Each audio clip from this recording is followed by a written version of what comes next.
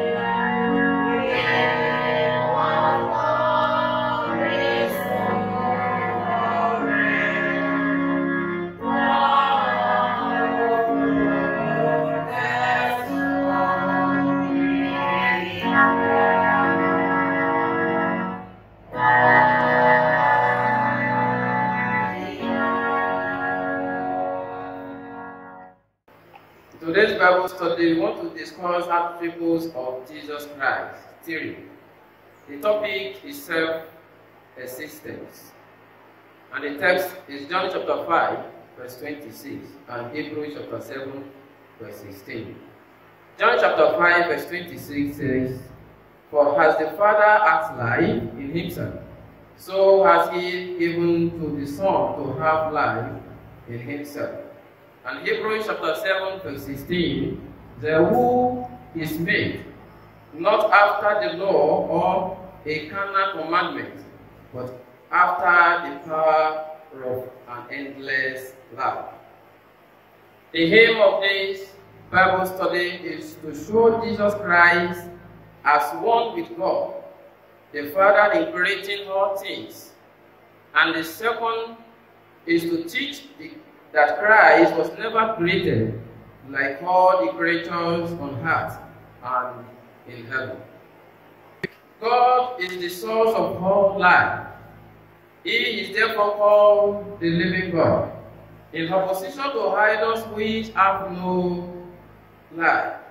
This means that life in God, God's existence, is not derived from any other being. All other creatures were created and derive their life and existence from Him. Genesis chapter 2, verse 7. It says, "And the Lord God formed man of the dust of the ground, and breathed into his nostril the breath of life, and man became a living soul."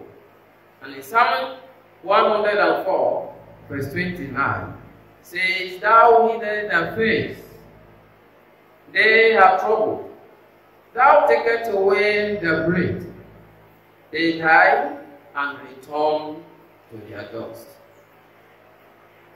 But God is not created. He is always exists. And He was, so He is, and shall unchangeably always be. That is in Psalm 90, verse 2. The text today exposes to us the fact that Christ shared the same attributes with God, not being created but like God, exists by Himself, and He is one with the Father and the Holy Spirit in Trinity. Our study guide, question 1, is into 2 parts. It says, like Psalm 14, verse 1, some atheists have been striving to prove that there is no God. The first part says, in your own thinking, who is behind the remaining portions? Psalm 46, verse 3 establishes this. Also, who sets the rising and setting of the sun? Isaiah 45, 6. Who created the million stars, with the smallest bigger than the earth? Psalm 147, verse 1. Psalm 147, verse 4. Psalm 147, verse 5. We can see, if we read all these Bible texts, we can see that it's God who is behind all this and created all. And the second part says, when were they formed, and when will they expire, like man-made products? We can say that whatever is made has an expired date. And God created all these. When we read Genesis chapter 1 and 2, we say, during the creation of the universe, God created them, and God knows the end of all. Question 2. Genesis chapter 1 and 2, and John chapter 1, verses 1 to 3, reveal the creation of all things in heaven and on earth by God through His Word, Jesus Christ. In your own thinking, can or should we ask who created God? Psalm 90, verses 1 and 2. It says, Lord, thou hast been our dwelling place in all generations. Before the mountains were brought forth, or even thou hadst formed the earth and the world, even from everlasting to everlasting, thou art God. from all the scriptures that we have read, there's no need for anyone to ask that kind of question again. Since God introduced himself, we have the scriptures that prove that God created this, created that, and now all things were made by him. So we don't need to ask again, but to believe that he is the creator that created them all. Question 3. From the previous 2 questions, how can you explain the fact that Jesus Christ is self-existent? John chapter 5, verse 26. For as the Father has life in himself, so hath he given to the Son to have life in himself. The question asking us, how can you explain the fact that Jesus Christ is self-existent? Well, I want to say that this thing is based on faith. That what he says is what he said. If he can tell us what has not happened, and it happened. Even this coronavirus that we are talking about, he has said it long ago that it will happen. So he is the owner of everything. He knows everything. For example, at the burial of Lazarus, he told his disciples what happened where at Bethany, and it was exactly so that the glory can be for God. So God has given him that power. He is self-existent. Even when he was dying, when he was going to the cross, he said it that he would die, and 3rd day he would rise again, and it came to pass. The 4th question, how do some religions perceive Jesus Christ today?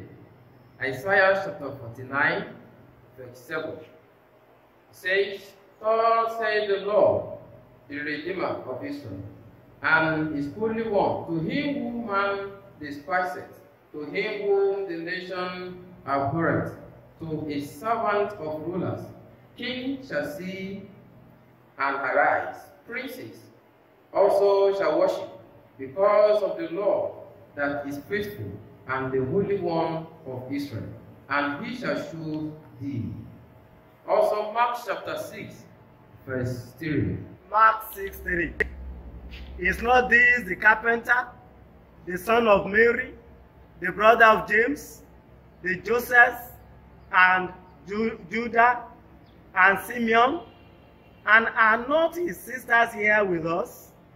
And they were offended at him. From that passage that was read to us, it is very clear that even the neighbors, his own people, did not accept him as Christ.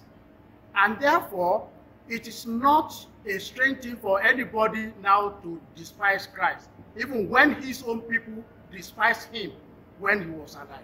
The holy being who was never created, but who created all things, is God. Though the fool says there is no God.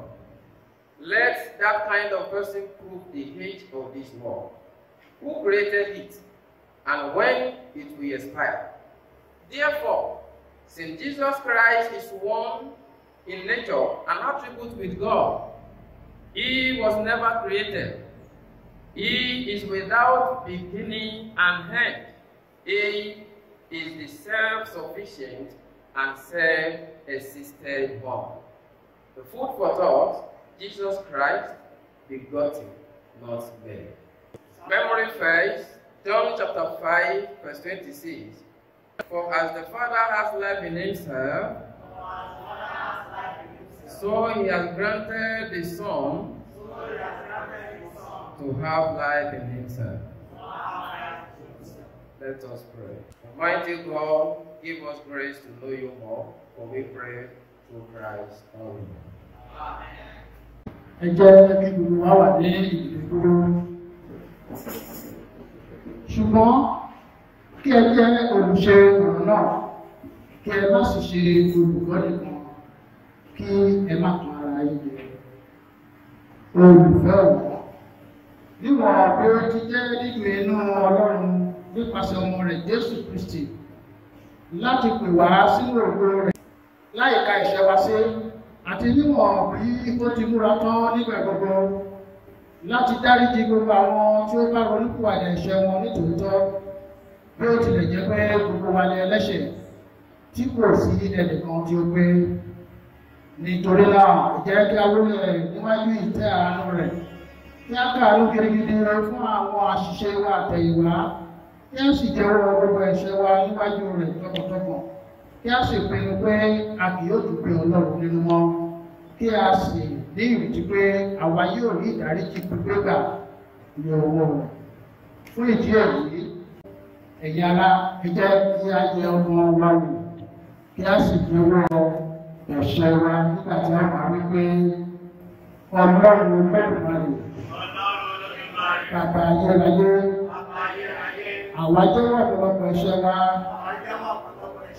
ẹ̀ṣẹ̀ ọ̀rọ̀ sísọ, ẹ̀ṣẹ̀ ìwà ọkàn àti ẹ̀ṣẹ̀ ìwà híhù, èyí tí a ń dá lójoojúmọ́ sí ìwà Ẹlẹ́dàá wa. Jọ̀wọ́ dáríjì wá, Bàbá aláàánú, nítorí ẹ̀jẹ̀ ọmọ rẹ̀ Jésù Kristi Olúwa wa. Fi ẹ̀ṣẹ̀ wa jì wá, rẹ̀ wá mọ́, kí o sì ṣe wá yẹ láti lè máa wúlò fún ọ. Jọ̀wọ́ má jẹ́ kí a jẹ́ ẹni ìgbé ní iwájú rẹ, kí o sì mú ẹsẹ̀ wa lé ọ̀nà tó tọ́. Àwa ń bẹ̀ ọ́, jọ̀wọ́ pa wá mọ́ kúrò nínú ẹ̀ṣẹ̀ gbogbo. Kí gbogbo ọ̀rọ̀ wa, èrò wa àti iṣẹ́ wa tọjọ́ òní lè bá ìfẹ́ rẹ mu, nítorí Jésù Kristi Olúwa wa. Àmín. Ọlọ́run Olódùmarè, Bàbá wa tí ń bẹ lọ́run, ẹni tó ti nínú àánú rẹ̀ láṣẹ ìlérí ìdáríjì ẹ̀ṣẹ̀ fún gbogbo àwọn tó ti ní olùkúwàdà àti àwọn tí ó sì fi ìgbàgbọ́ òtítọ́ yí padà sí i, kí ó ṣàánú fún yín, kí ó dáríjì yín, kí ó gbà yín kúrò nínú ẹ̀ṣẹ̀ yín gbogbo, kí ó mú ẹ̀ṣẹ̀ yín kúrò, kí ó sì mú yín lára lé nínú rere gbogbo, kí ó sì mú yín dé orí ìyè tí kò ní pẹ̀kun, nípasẹ̀ Jésù Kristi Olúwa wa. Àdúrà Olúwa, dábọ̀ wọ̀ fún ọ̀rẹ́. Ìjọba dé, ìfẹ́fẹ́ káṣí láyé, ni wọ́n ti ṣe yọ̀. Wà lórí ọ̀rọ̀ lónìí, dárí ẹ̀ṣẹ̀ wa jù wá, láti dárí ẹ̀ṣẹ̀ ní àwọn tó ṣẹ̀ wá. Á fà wá sílé ìlẹ̀wò, ṣùgbọ́n fà wá lọ́wọ́ Bìlísì, nítorí ìjọba ní tirẹ̀, agbára ní tirẹ̀, ògo ní tirẹ̀, láéláé. Àmín. Olúwa darí àwa léwu. Ẹ̀yọ̀ wa ló sì máa fi ìyẹn hàn. Ọlọ́run ṣíṣẹ̀ kí o gbà wá là. Olúwa yára ní ọ̀rọ̀ àjọwọ́. Ògo ni fún Baba àti fún Ọmọ àti fún Ẹ̀mí Mímọ́. Bí ó ti wà láti ṣọ́ṣe, Bẹ́ẹ̀ ni sísè, bẹ́ẹ̀ ni yóò sì máa rí ní ìgbà gbogbo ayé àìnípẹ̀kun. Ẹ̀yin Olúwa. orúkọ Olúwa ní a fi yìn fún. Sáàmù ìkejìdínlọ́gọ́rin, a ó kà á ní àkàbà láti ẹsẹ̀ ìkíní sí ẹsẹ̀ ogún.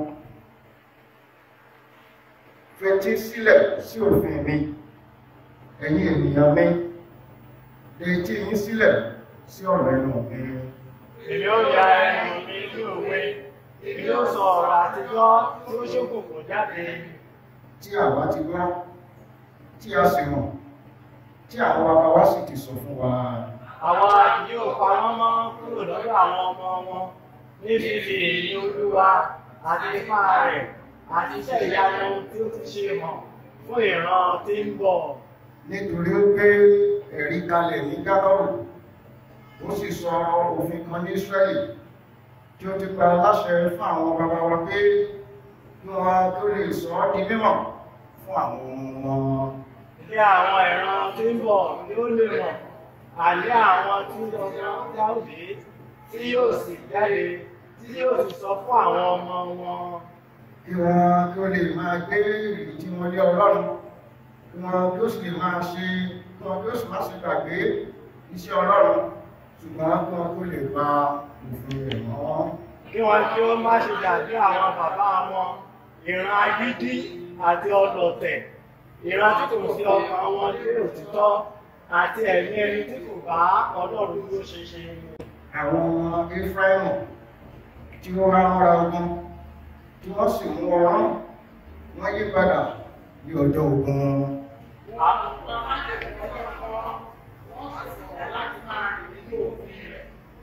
Wọ́n sì gbàgbé iṣẹ́ rẹ̀ àti ìyanu rẹ̀ tí ó ti fi hàn fún wọn. Ohun ìyanu tí ó ṣe níwájú àwọn bàbá wọn ní ilẹ̀ Íjíbítì ní ìgbẹ́ Síwánì. Ó gbé òkun níyà, ó sì mú wọn làjá, ó sì mú omi dúró bí bèbè. Yí ọ̀sán pẹ̀lú, ó fi àwọn sọ́mọ̀ ṣe àpòmọ́ wọn àti yí òru gbogbo pẹ̀lú ìmọ́lẹ̀ iná. Ó sọ àpáta lé agbègbè, ó sì fún wọn ní omi wọn ní ọ̀pọ̀lọpọ̀ bí ẹni gbé láti fi kú wá. Ó sì mú iṣan omi jáde wá láti inú àpáta, ó sì mú omi ṣàn sílẹ̀ bí odò ńlá. Wọ́n sì tún sẹ̀sí ní sísọ̀kè sí ọ̀gá òkú bí agbègbè. Wọ́n sì dá Ọlọ́run wò ní ọkàn wọn ní bíbèrè oúnjẹ fún ìfẹ́kúfẹ̀ẹ́ wọn. Wọ́n sì ń sọ̀rọ̀ sí Ọlọ́run fún wípé Ọlọ́run á lè pèsè tábìlì ní agbègbè.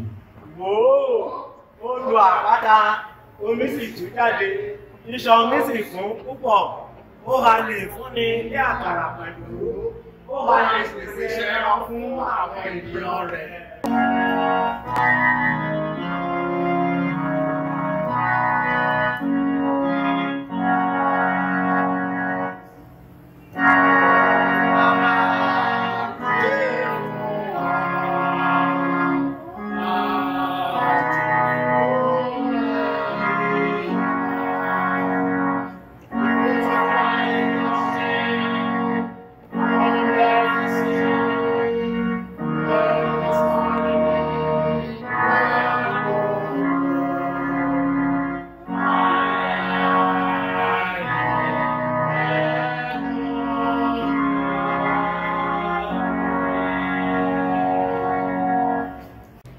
Ephesians chapter 6, verse 1 to 9. Children, obey your parents in the Lord, for this is right. Honor thy father and mother, which is the first commandment with promise, that it will be well with thee, and thou mayest live long on the earth. And ye fathers, provoke not your children to wrath, but bring them up in the nurture and admonition of the Lord. Servants, be obedient to them that are your masters, according to the flesh, with fear and trembling, in singleness of your heart, as unto Christ, not with eye service, as men pleasers, but as the servants of Christ, doing the will of God from the heart, with good will doing service, as to the Lord, and not to men, knowing that whatsoever good thing any man doeth, the same shall be received of the Lord, whether he be bond or free. And ye masters, do the same things unto them, forbearing threatening, knowing that your master also is in heaven. Neither is there respect of persons with him. This is the word of the Lord. Ẹ jẹ́ kí a wà ní ìdúró nígbà tí a máa jẹ́wọ́ òtítọ́ ìgbàgbọ́ wa. Mo gba Ọlọ́run Bàbá Olódùmarè gbọ́, Ẹlẹ́dàá àwọn ayé. Mo gba Jésù Kristi gbọ́, ọmọ rẹ̀ nìkan ṣoṣo Olúwa wa. Ẹni tí a fẹ̀mí mọ́ lóyún, ẹni tí a bí nínú Màríà Múdíá, ẹni tí ó jìyà lọ́wọ́ Pọ́ńtù Pílátù, ẹni tí a kàn mọ́ àgbélébùú, ẹni tí ó kú tí a sì sin, ó sọ̀kalẹ̀ rẹ̀ ògbó ní ijọ́ kẹta, ó dìde kúrò nínú òkú, ó re òkè ọ̀run, ó sì jókòó lọ́wọ́ ọ̀tún Ọlọ́run Baba Olódùmarè. Níbẹ̀ ló ti wá ṣe ìdájọ́ ààyè òun òkú. Mo gba ẹ̀mí mímọ́ gbọ́, ìjọ Kátólíkì mímọ́, ìdàpọ̀ àwọn ènìyàn mímọ́, ìdáríjì ẹ̀ṣẹ̀, àjíǹde ara ní ìsàòkú àti ìyè tí kò ní pẹ̀kun. Àmín. Kí Olúwa kí ó pẹ̀lú yín. Ẹ jẹ́ kí a gbàdúrà. Olúwa ṣàánú fún wa. Olúwa ṣàánú fún wa. Àdúrà Olúwa. Dáwọ̀ orúkọ rẹ, kí ìjọba rẹ dé, ìfẹ́ tìrẹ ní kí a ṣe ní ayé, bí wọ́n ti ṣe ilé ọ̀run. Fún wa lóúnjẹ òun wa lónìí, dárí ẹ̀ṣẹ̀ wa jì wá, bí a ti dárí ẹ̀ṣẹ̀ jì àwọn tó ṣẹ̀ wá. Má fà wá sínú ìdẹwò, ṣùgbọ́n gbà wá lọ́wọ́ ìrísí. Àmín. Olúwa fi àánú rẹ̀ hàn fún wa. Olúwa dá àwọn ọba sí. Fi òdodo wọ àwọn òjíṣẹ́ rẹ̀. Olúwa dá àwọn ènìyàn rẹ̀ sí. Fún wa ní àlàáfíà ní ìgbà tiwa, Olúwa.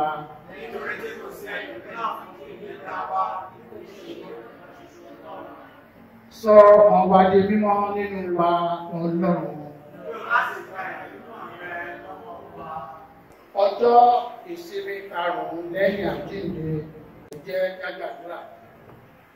Olúwa, láti ọ̀dọ̀ ẹni tí ohun rere gbogbo ti wá, fi fún àwa ọmọ ọ̀dọ̀ rẹ onírẹ̀lẹ̀ ọkàn pé nípa ìmísí rẹ mímọ́ kí a lè máa rò nǹkan wọn ní tí í ṣe rere, àti pé nípa àánú àti ìtọ́jú rẹ kí a lè máa mú èyí náà ṣẹ nítorí Olúwa wa Jésù Kristi. Àmín. Àdúrà fún àlàáfíà.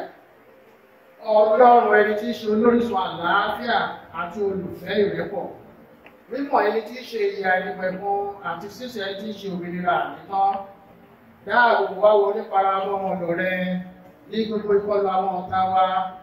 Kí àwa ẹni tí ń gbẹ́kẹ̀lé ààbò rẹ gidigidi má ṣe bẹ̀rù agbára ọ̀tàkọ́tà, nítorí agbára Jésù Kristi Olúwa wa.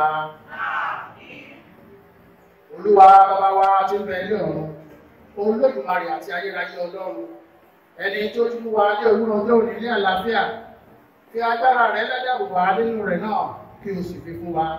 Kí a má ṣubú sínú ẹ̀ṣẹ̀ lónìí, kí a má súre wọ inú ewu. Ṣùgbọ́n kí o ṣe wa kí ó lè máa tọ́ ọ̀dọ̀ rẹ̀ lálẹ́sẹsẹ wá, kí a sì lè máa ṣe èyí tó tọ́ lójú rẹ̀ nígbà gbogbo, nítorí Jésù Kristi Olúwa wa. Ọlọ́run Olódùmarè, nínú àánú rẹ ẹni tí ó rán àrùn sára àwọn ènìyàn tirẹ̀ ní aginjù nítorí ìṣọ̀tẹ̀ wọn sí Mósè àti sí Áárónì, àti pẹ̀lú ní ìgbà Dáfídì ọba, tí ó sì fi àjàkálẹ̀ àrùn pa ẹgbàá 35 ènìyàn, ṣùgbọ́n tí ó rántí àánú rẹ tí ó sì dá àwọn ìyókù sí. Ṣe ìyọ́nú sí àwa òtòṣì ẹlẹ́ṣẹ̀ tí a fi àrùn ńlá àti ikú bẹ̀wò nísinsìnyí, pé bí o ti gba ètùtù nígbà náà tí o sì pàṣẹ fún áńgẹ́lì apanirun láti dáwọ́ ìbáwí dúró, bẹ́ẹ̀ ni yóò sì wù ọ́ nísinsìnyí láti fa búburú yìí sẹ́yìn kúrò lára wa, nítorí Jésù Kristi Olúwa wa. The continuation of our prayer. Almighty and everlasting Father, you who is the maker of heaven and earth, we bless your name, we give you glory for your sustenance over all the people on earth and over all your children. Heavenly Father, we are in a deep distress in this time of our life, that the virus is devastating the whole world. Father, we pray that as you heard the prayer of the ages, we beseech you, Heavenly Father, to please take all these viruses away from us in Jesus' name. Amen. Heavenly Father, all that are praying presently, we pray that you give peace to all our supplications before you. Amen. Father, as we go in the new week, We pray that your grace, your blessing will continue to grow with us in Jesus' name. Bless each and every one of us in Jesus' name. We pray for the government, for everything that they have been doing to make life easy for us in this period. Father, strengthen them with your wisdom in Jesus' name. Uphold them with your knowledge this time around. As we go on in the new week, let your grace continue to go with us in Jesus' name. May we have full cause to continue to bless you, give glory to your name, for we pray in Jesus Christ's name. Ọlọ́run Olódùmarè, ẹni tó ti fún wa ní oore ọ̀fẹ́ nísinsìnyí láti fi ọmọ kan wá bẹ̀bẹ̀ lọ́dọ̀ rẹ̀. Ó ti ṣe ìlérí pé nígbà tí ẹni méjì tàbí mẹ́ta bá kó ara wọn jọ ní orúkọ rẹ̀, ó fi ìbéèrè wọn fún wọn. Olúwa, mú ìfẹ́ inú àti ìbéèrè àwọn ọmọ ọ̀dọ̀ rẹ̀ bí ó ṣe nísinsìnyí, bí yóò ti ṣe lè pè fún wọn jùlọ. Máa fi ìmọ̀tọ́ rẹ̀ fún ayé ayé yìí àti ní ayé tí ń bọ̀, iye àìnípẹ̀kun. Ẹ jẹ́ kí á túnmọ̀ ṣe àdúrà oore ọ̀fẹ́. Oore ọ̀fẹ́ Jésù Kristi Olúwa wa àti ìfẹ́ ti Ọlọ́run àti ìdàpọ̀ ti Ẹ̀mí Mímọ́ kí ó máa bá gbogbo wa gbé títí láéláé.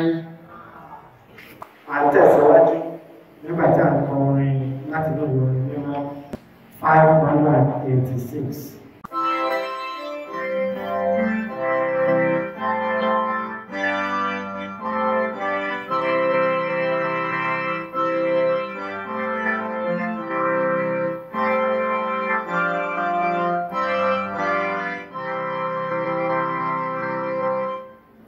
Thank you.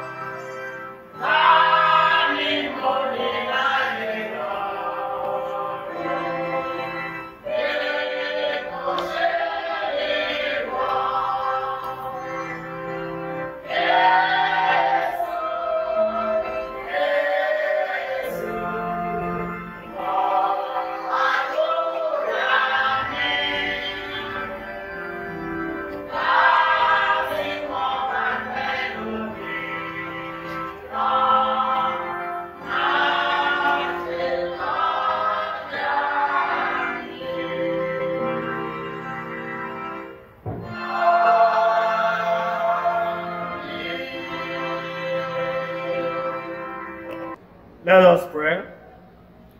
In the name of the Father, and of the Son, and of the Holy Spirit. Amen. We have been hearing many messages for the past few weeks, and today we are considering another topic: the family as a unit in the kingdom of God.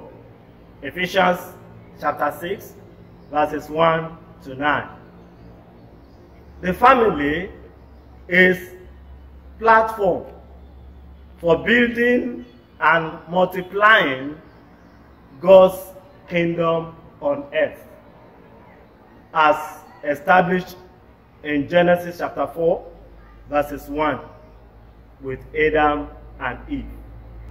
From the beginning, the family has been God's nursery for nurturing children so that they will not be tortured in life. Jesus Christ was born within the context of a family. It was within the nurturing care of his earthly family that Jesus grew in wisdom and stature and has favor with God and men. Luke chapter 2, verse 52. Like Cornelius, it is God's desire that every man and his family be saved. Acts chapter 10, verses 2, and chapter 11, verse 14. From the story of Lot, every husband must not leave his wife out of the process of knowing God, especially having personal experience with God, but grow maturely in prayer and Bible study. Genesis chapter 19, verses 26. Job chapter 1, verse 9. Throughout the ages, God's plan and desire has always been for parents to raise up their children to know and love God and walk in his ways. In Deuteronomy chapter 6, verses 6 to 9, God told the Israelites to keep his commands in their hearts and to teach them diligently unto their children. Many families today are in deep trouble because they have not taken diligent teaching to teach their children. Instead, they left it to the schools, media, clubs, and others to do the job for them. In the present COVID-19 pandemic that has led to a total lockdown of public worship, many families have become lukewarm in worshiping God. We must remember that from the inception of the church, even before persecution started, the early Christians had no church buildings like we have today, but they worshiped God in their homes. Acts chapter 8, verse 3, Romans 16, verse 5, and also in 1 Corinthians chapter 16, verse 19. From Abraham, God promised to transmit his blessing through families that stay in faith. Genesis chapter 12, verse 3. Abraham stayed in faith by taking responsibility to lead his family to the kingdom of God. Genesis chapter 18, verse 19. God is earnestly expecting to see godly offspring from every family, especially those who call on the name of the Lord. Malachi chapter 2, verse 15. Because Eli failed to raise godly offspring, his lineage was cut off from the priesthood and longevity was denied. 1 Samuel chapter 2, verse 30 to 33. Jesus Christ explained that our times today are much like that of the days of Noah. Matthew chapter 24, verse 37. To be preserved, we must make sure that wickedness is not domiciled in our families, but that our homes become houses of faith. Faith in the living God. Hebrews chapter 11, verse 7. 2 Peter chapter 2, verses 5 to 9. Joshua chapter 24, verse 15. And at this time, I think I need to give some of us opportunity to examine our lives, our homes, where we have failed. If I should ask you, where are your children? Are they in faith? Are they still worshiping the same God that you are worshiping? I think we should examine our hearts. And this is the time, brethren, to go back to that Savior. For the Bible says, he that covereth his sins shall not prosper, but he that confess and forsake shall have mercy. Let's ask for mercy as we confess. We agree. We have failed, and God will forgive us. Shall we pray? On your behalf, and on behalf of your family, confess. Ask God. Mention your children's name. Your wife. Are you in tune with your wife? Is your husband in tune with you? Can we say your home is a church where God will be happy to be the head? Tell him, and he will forgive you. This is the time to amend our ways. You can put your hand on your chest and say after me, Lord Jesus, as a person, I have not allowed you to rule my life or my heart. As a family, I have also failed. But today, Lord, I confess my sins. I ask you to forgive me. Let the blood of Jesus cleanse my heart. That, Lord, my heart will be house of God. And my temple will be temple of the living God. And my family will be a church, a place where Christ will dwell. Let there be a change in my life from today. Thank you, Father, for I ask in Jesus' name. Títí àsìkò rẹ̀ láti fi ohun ìní wa bọlá fún Ọlọ́run ní ìjọba gbogbo láti san ìdámẹ́wàá àti ọrẹ ọjọ́ ìsinmi. Kẹsàn-án sínú àpò ìṣúná báńkì ìjọ yín ẹ jẹ́ olùṣe ọ̀rọ̀ náà.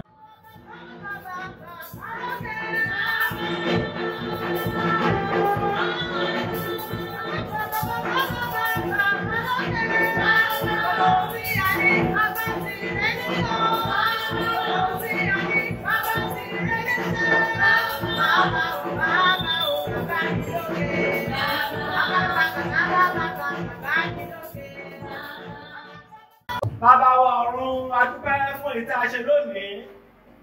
Ọrẹ àwọn èèyàn rẹ̀ o. Olúwa tẹ́wọ́ gbà lọ́wọ́ wa. Nínú kòsí, nínú ọ̀há, nínú líle, wọ́n mú eléyìí tọ̀ wá. Ọlọ́run aláàánú tẹ́wọ́ gbà lọ́wọ́ wa. Sọ ọlá ẹnì kọ̀ọ̀kan wa di púpọ̀. Bàbá tù wá nínú ní ìhà gbogbo. Jẹ́ ká lè máa rí mú wá fún ọ. Ṣe èyí fún wa. Ìyá sí mímọ́ Ọlọ́run. Gbogbo àwọn tí ó mú lọ sílé ìjọsìn wọn níbikíbi tí wọ́n gbé wà, Olúwa bá mi gbà á lọ́wọ́ wọn, bá mi bùkún fún wọn, lé àìsàn jìnnà sí wọn, lé àrùn jìnnà sí wọn, jẹ́ kí àánú rẹ kó di mímọ̀ fún wa ní àsìkò yìí, ní orúkọ Jésù Kristi, Olúwa wa. Síwájú sí Ọlọ́run wọn láti gbogbo ayé wa ní ọlọ́wọ́, ìwọ ni títọ́ wa, wọ́n tó dábà òun láti tún kò sáyọ kúrò ìwọ̀n kan náà ni wọ́n tó tó nígbà wọ́n náà láti gbogbo tó kù ní ayérayé lọ́wọ́ báyìí táwọn ọmọ ẹgbẹ́ ṣe ń bẹ báyìí ká máa bá wa lọ wọ́n jà sáré wọ́n tó ewu kéwù ká má jẹ́ ewu wá àjàkálẹ̀ àrùn tó bá ṣe pẹ̀lú wa olùwà kó ẹ̀mí wa wọ́n jà lọ síbi tó ìran wa wọ́n jà jẹ́ kùsùn tí ò ní bá wa kẹ́kọ̀ọ́ kí àlà ọgbọ́n kẹta gbogbo ilé ẹ̀mí ọlọ́ kí ọ̀pá iná ọ̀rọ̀ ọkàn mọ́ nímọ̀ ọ̀rọ̀ òfin ọlọ́run àti ti Jésù tó sọ ọmọ rẹ̀ wá wá àti kí ìbùkún ọlọ́run lè máa rù tí ó bá tí ọmọ àti tí ẹ̀mí mọ́ nígbà pẹ̀lú yín ó sì máa bá yín gbé lónìí àti títí láéláé.